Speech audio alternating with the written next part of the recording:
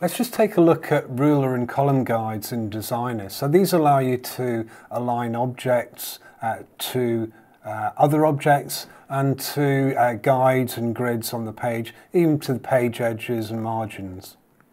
So with this example in mind, I want to add some text in this white area on the right hand side, but first of all I want to add some ruler guides. And to do so, first of all, I want to enable rulers, and that we can do that from the View menu, enable Show Rulers. And from here we can drag from this horizontal ruler downwards to create a horizontal ruler guide.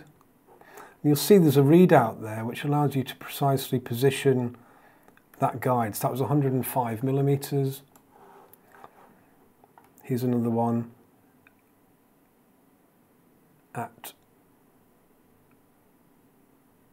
200 millimeters, and we'll add a third just here, and we'll just give it that there. Okay, that's great. So now I want to introduce a vertical ruler guide by just dragging away from that vertical ruler and then positioning it at, in this instance, we'll say about 215.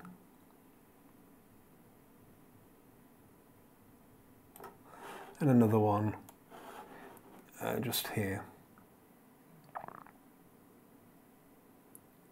Say 280, I think.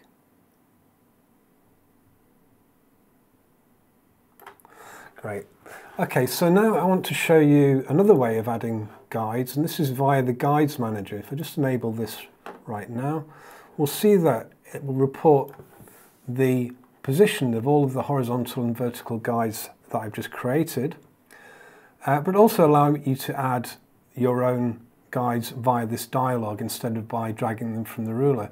But I wanted to show you this particular horizontal guide here, this 95.9 guide.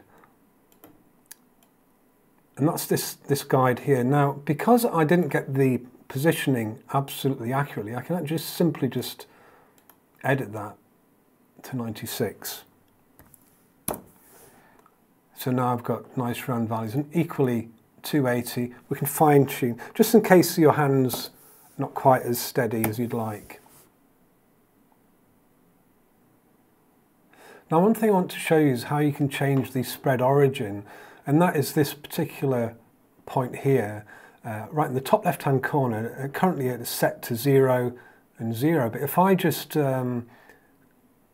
drag from here, you can see the ruler changing and this spread origin being repositioned down and being snapped to this particular point on this vertical guide. Okay, it will snap straight into there, as you see with that red and green coloration. I can release. By bringing this dialog back into view, you can see that our X and Y position is now set to 215 and 105. And as it happens, all of the guides are recalculated in relation to that new spread origin position. Incidentally, this is also called the ruler origin as well in some applications. Now, one other thing I wanted to show you is that up to date, moving guides, etc., has been done via the Move tool. You can see us moving that there. But in fact, you can move all the guides using any tool at any point in time. But you won't be able to do it directly on the page in case you move a particular object accidentally. So to protect this, you can go to the ruler itself, this vertical ruler, and you can see as you hover over with any tool selected, this little guide here, I can reposition that on the page. There we go.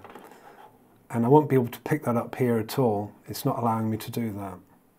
If you're happy with the positioning of the guides, you can finally go up to the View menu and enable Lock Guides.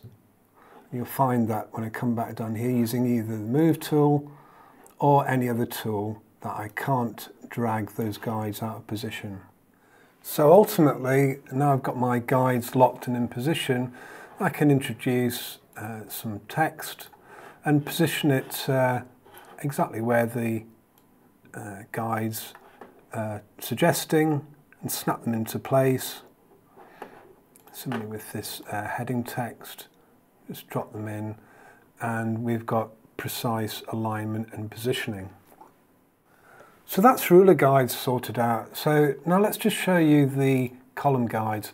Now if we go up to the view menu, you'll notice there's a show column guides option, and this is enabled by default. This allows you to display column guides, but by default there's only one column, and that's the entire width of the page. Now to change that, we can go to the Guides Manager, and we can change the column value to say 3. And we could change the number of rows to 2, or even 3. And you see we're building up kind of a matrix, or a grid, if you like, of different columns and rows by which we can put designs onto. Just change this gutter value to say 50 pixels. And the coloration of this grayscale colouring is not very contrasty, so I'm going to change that and make it a little bit darker. You can see that just there. If I really wanted to, I could opt for a style of outline, which changes from the grayscale fill to just kind of like an outline grid. But I prefer the fill just there, so I'll just jump back to that. The document was currently set up with a margin of 20, so I can change that if I want to, all the way around, 10, 10, and the spread origin, in a similar way to how we saw the ruler guides, can be edited as follows.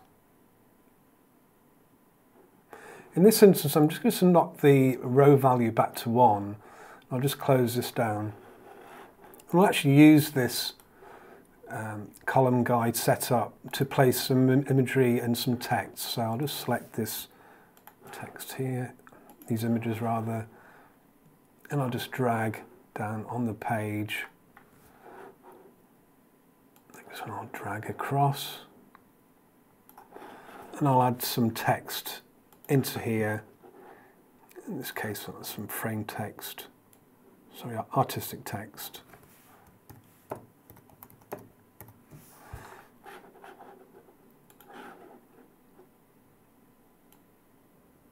And some frame text.